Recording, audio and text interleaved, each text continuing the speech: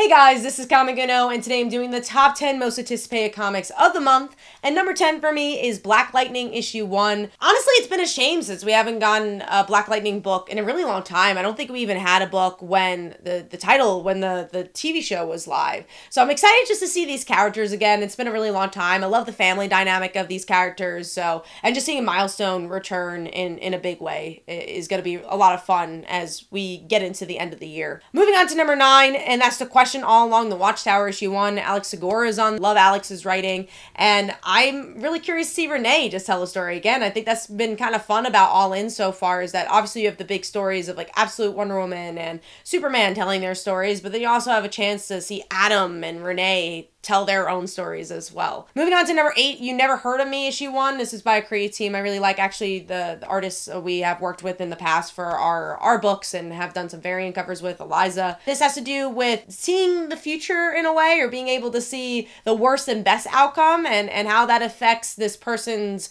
interpersonal relationships. And I feel like that's a really cool concept. Again, I really like the art style. I like that it looks like a YA title. So moving on to number 7, which is Venom War, It's Jeff issue 1. Anytime I can read It's Jeff, I'm going to take the excuse to do so. And I'm really excited to see how this is going to tie into a darker event like Venom War, which honestly I haven't been following, so I'm also excited to see if this is going to be new reader friendly, which most of the tie-ins have been up to this point. Moving on to number 6, which is Hornsby and Halo issue 1. Out of the Ghost Machine one-shot, this is the book I was most excited for. I obviously just juxtaposition of these two characters, the more YA angle of it, I think is going to be interesting as well, and I just was sucked into their personalities right away from that one-shot, so if I got that from like 10 pages, I'm curious to see what I'm going to get from that issue 1. Moving on to number 5, which is West Coast Avengers issue 1, Firestar. I want to see her back. I love that she's a main character again in this, and it's been a while since we've got the West Coast Avengers. They're a fun team, and Jerry Dugan's on it. I really enjoy his writing a lot, so I just want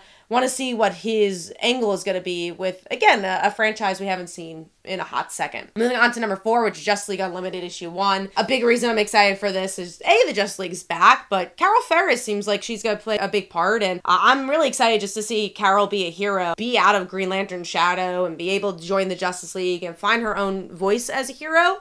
And then, of course, again, the bigger layers of it all, being able to see B or C-list heroes join the Justice League and make this a bigger story for the DC Universe. And a great creative team attached to this as well. Moving on to number 3, which is Power Rangers Prime issue 1. Let's see where Power Rangers is going post Mighty Morphin Power Rangers. I think it's going to really expand the cast and be able just to explore other Rangers, again, past Mighty Morphin Power Rangers. It's also the same creative team or the same writer, so I'm also just excited to see that story continue in a new way. I love Melissa's writing, so very excited to see more Power Rangers. Moving on to number 2, which is Absolute Superman issue 1. I really enjoyed Absolute Batman. I was blown away by that book. I thought Absolute Wonder Woman was solid.